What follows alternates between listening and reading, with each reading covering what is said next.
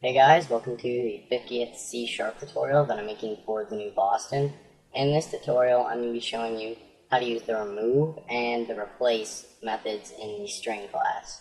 So all you're going to need for this tutorial is a button. And once you have that on your form, just double click on it. So right here we have this string called sentence, and it's equal to hello, my name is Adam. Well, say we just want to remove this hello and the comma. Well, to do that, we're going to be using the remove method. So first, we're just going to create a new string, and we're just going to call it after, I guess. And we'll set it equal to this string only with hello removed. So in order to do that, we're just going to use the remove method, like I said before. So we're just going to type sentence, which is the name of our string up here. And then we're going to use the dot operator to access the remove method. And just do remove.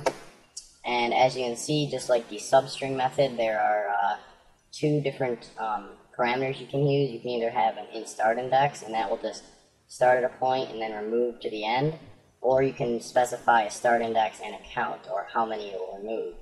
So we're just going to have it remove hello here. So we're going to have it start at 0, and then a count. Since we don't want it to remove the entire sentence or the whole string, we want it to just remove this hello, so we're going to have to count. So it's going to be 1, 2, 3, 4, 5, 6, 7. Because we want it to remove this space as well. So we're going to put 7 here. And then we're just going to display this after string in a message box, just to make sure that we did it correctly. Alright, so now when we debug, we should just get a message box that says, my name is Adam, because it removed the hello, the comma, and the space following the comma. Yep, exactly what we wanted. Say we want to remove just Adam. Well, we can do that. You're just going to have to count all the way until you get to Adam. And the easiest way that I found to count is you just put your cursor at the beginning, or wherever you want to start removing, and just hold shift, and then just hit on your arrow key to the right, so then you can just count how many times you hit the arrow key. So just 1, 2, 3, 4, 5, 6, 7, 8, 9, 10, 11, 12, 13, 14, 15, 16, 17, 18. So 18. So we're going to want to start removing at 18. So we're going to put 18 here. And then we want it to just remove to the end. We don't want to see the period. So we don't need this second one. So now we'll just start removing here, and it will just remove the rest of the string. So now we should just get a message box that says, hello, my name is, and then nothing. Yep, exactly what we wanted. Or if you wanted to remove this space right here, we started removing here. If you want to remove this space, you could just put 17 there, and it would remove the space as well. You can't really tell, but it did. So that's it for the remove method. We're now going to be looking at the replace method. So say we want to replace this hello with hi.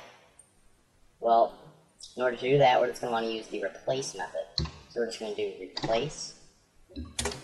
And in here, you can put, there are two things you can put. You can put either a character, like replace a character with another character, or replace a string with a different string. And if we wanted to replace hello with hi, we'd be replacing one string with another string.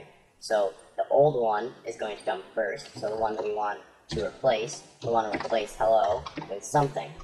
And then the second parameter is what you want to replace it with, and we want to replace it with hi. We're just going to put hi there. So now what it will do is it will replace hello with hi. So we should get a message box that says, hi, comma, my name is Adam. Yep.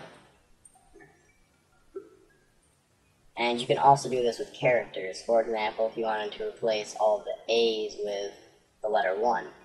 Well, in order to represent a character in C#, you just do a single quote. And then we're just going to put a character in here. We want it to replace a lowercase a with a B. Actually, no, something we can tell more. A 0. So we're going to replace the letter A with a 0. So instead of it saying name with an A, it should say gnome with a 0. And it should say Adam instead of Adam. Yep, it replaced all the A's with a 0. And remember, it replaces all instances of this character. And same thing with the string. So if we were to have 2 hellos right here, and then we replaced hello with hi, I will replace all instances of hello with hi. So it will replace this hello and this hello. So again, just debug here, we should get hi, comma, my name is Adam, and then hi. Yep, it replaces all the instances of it, and that's very important. So that's pretty much it for this tutorial. So, see you guys.